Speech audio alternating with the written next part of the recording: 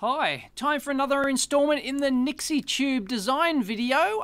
We've received our PCBs from Elecrow, so we'll just take a quick look at this before we actually assemble it. I got a 48-hour turnaround on these. I think they made it. I ordered them on the 1st and they packed them on the 2nd, so I think they made them within 48 hours, but I don't think they actually shipped within the 48 hours, so I'm not sure what the deal is. I think it was a day out or something like that. Anyway, they did reasonably well, I guess, and considering that it was like $50 or something, and they sent me 5, but I actually got about 7, I think. So yeah, they just made a few more, and this is larger than your average, your little Arduino shield or something like that. What is it, like 3 times, 2.5 times the size of that? So it's pretty darn good for the price. The board is not warped. That's the camera on that's the lens on my Tagano microscope at that particular zoom level, so it looks, trust me, it is actually square. So let's go in and take a look at it. The first thing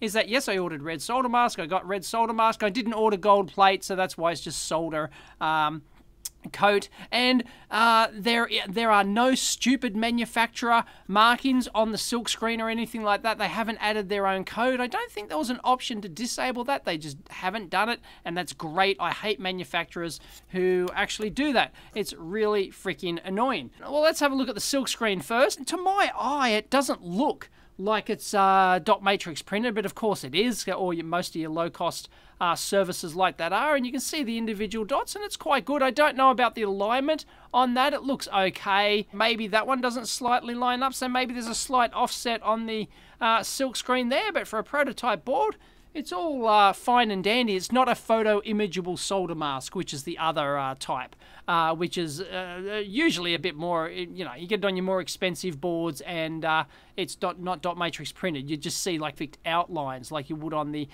traces. So if we have a look at the solder mask expansion here, I'm not going to go in there with my microscope and actually measure it and all that sort of stuff. The alignment of the solder mask is pretty good.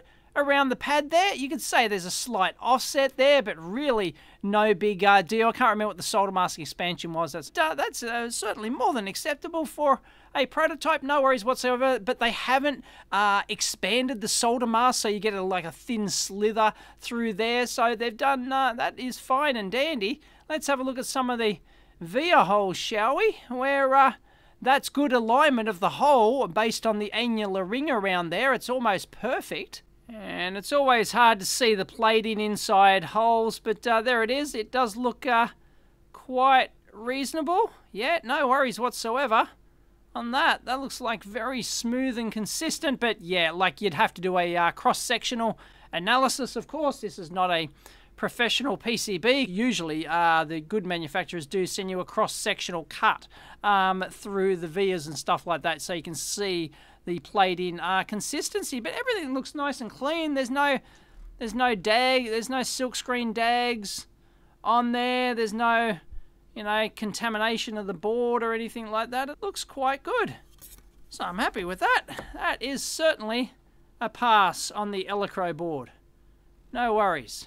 Alright, so let's start out by soldering. What you're going to want to do here is always solder your low profile stuff first. So all your surface mount stuff, all your surface mount chips, all your surface mount regulators and capacitors and all sorts of stuff, other stuff. These through hole ones, don't put those in. Definitely don't put the sockets for the Nixie Tube. Why? Because you can lay your board flat on the bench like this, and it doesn't, you know, it doesn't rock because you've got pins sticking out the bottom or anything like that. Big trap for young players. You learn that pretty quickly, that it's just nicer to solder all the surface mount stuff first, and also you can get in there with your iron, of course, without these big components blocking access to pins and something like that. And certainly something like this, where you've got a big, you know, axial resistor right next to a SO type package here, you would definitely want to do the SO package first, so you can get in there and wipe across the pins and solder those pins on the chip. So yeah, definitely do all SMDs first. Golden rule.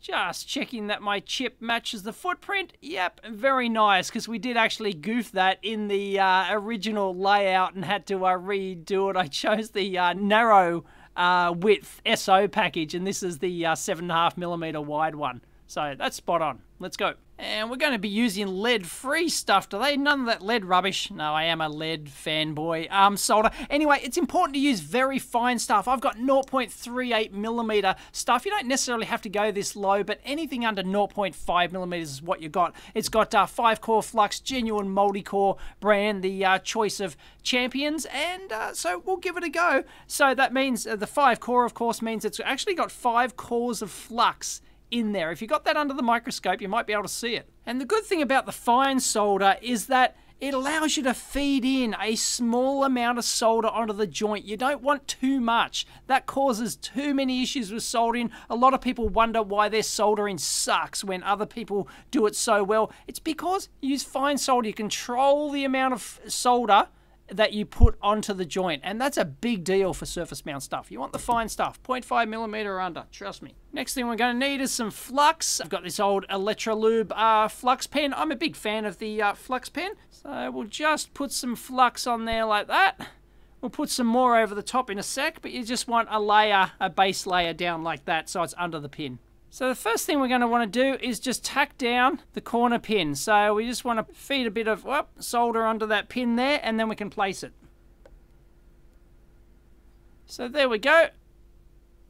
And we can do the pin on the other side as well, like that. So the chip is held in place, so now we can do our drag soldering. So we just put a little bit more Flux there and there, just to coat the pins.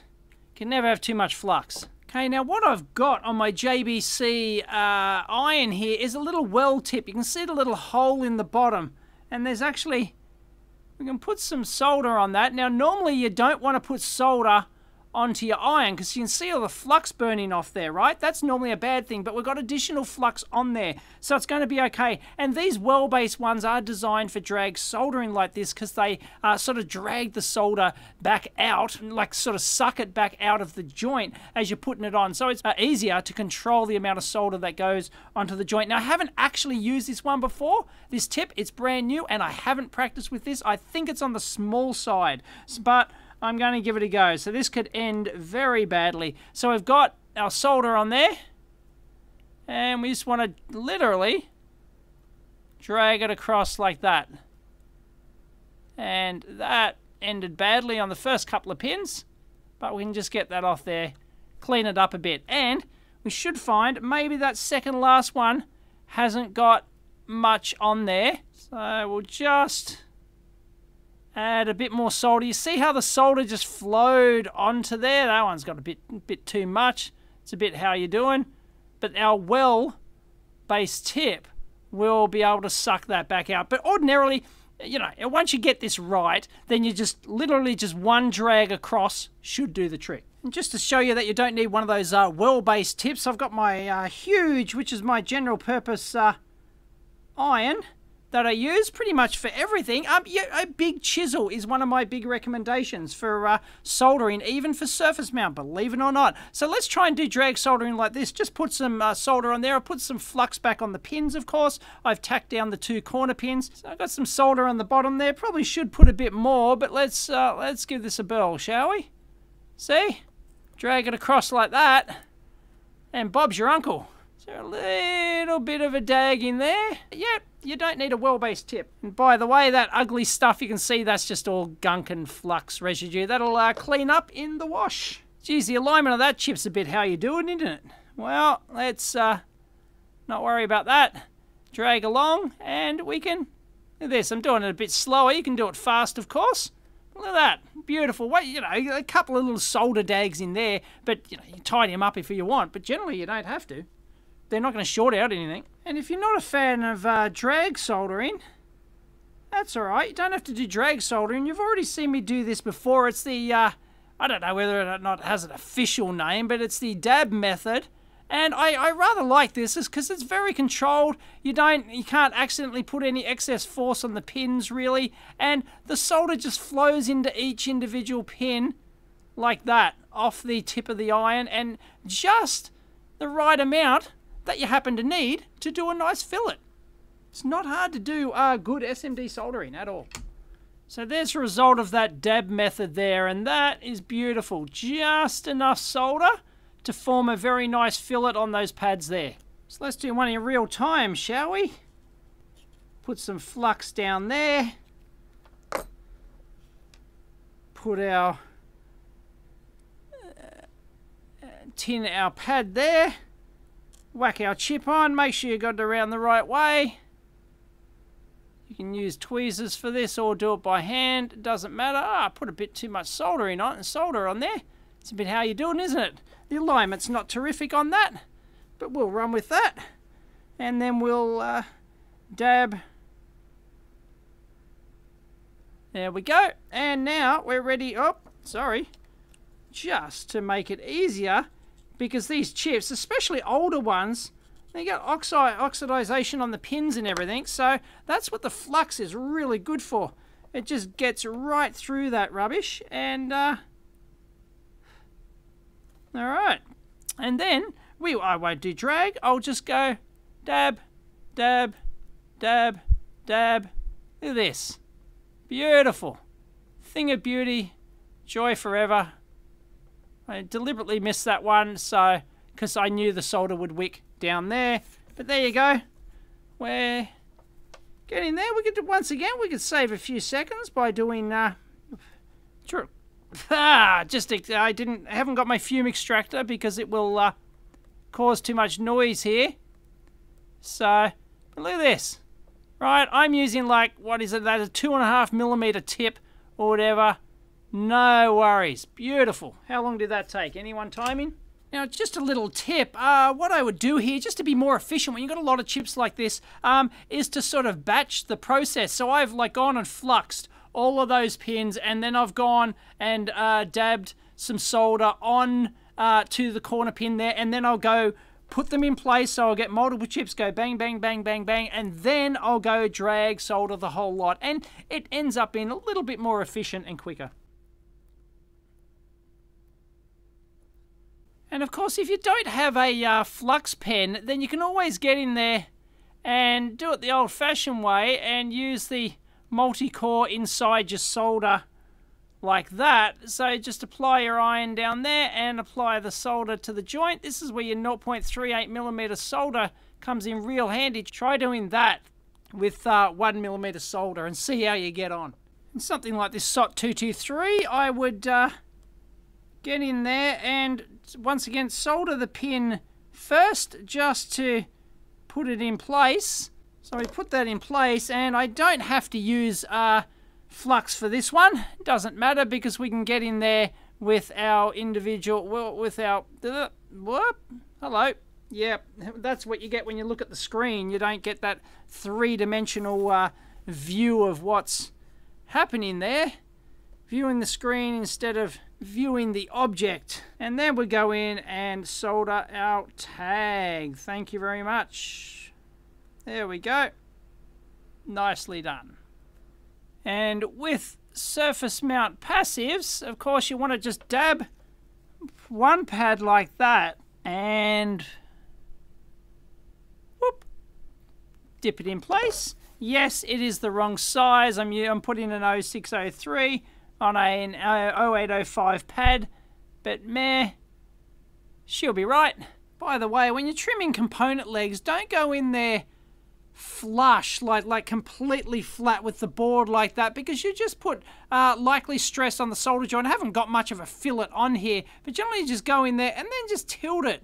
Just a wee tad like that. And Bob's your uncle. And it doesn't matter how good a digital microscope you have, multi-$1,000 Tagano one, nothing beats a good stereoscopic microscope like the Mantis here. You can get in there for visual inspection.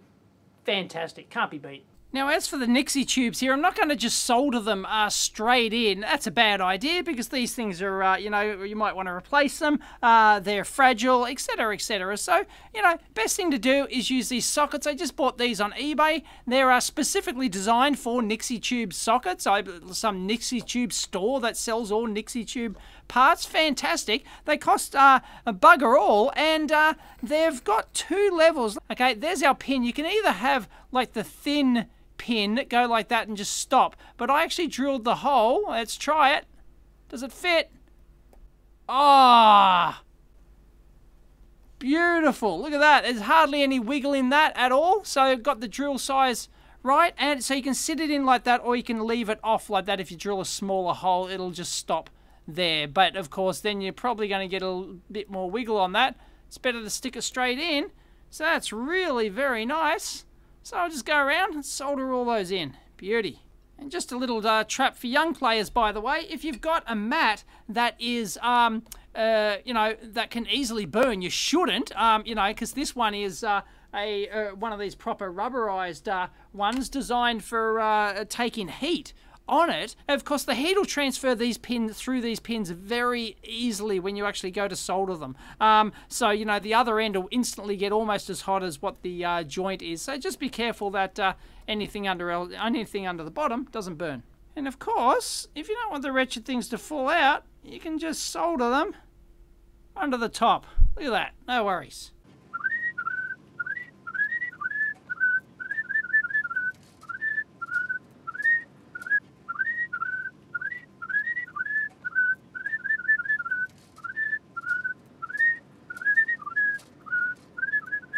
Check it out. Starting to look pretty schmick, isn't it?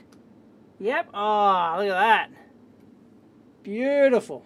And behold the completed module. Check it out. Isn't it beautiful? We've got our WeMOS D1 module on the back, our Pilo Poo high voltage module, and yes, I have actually powered it up and it does do the business. But I've got to program the thing. So, yeah, I could power it up, but it doesn't display anything. But it regulates and everything's hunky-dory. It generates the 160 volts on the tubes. Yes, I know that might have been a bit boring, but hopefully you learned something. I added a bit in there on SMD assembly and stuff like that, soldering. So, it's soldering a board together. It's just another part of the video, step by step for this thing. And yes, so we'll have to do a future video on powering it up, programming the module, and getting it working into its final application. So, if you liked it, please give it a big thumbs up. And as always, discuss down below. Catch you next time.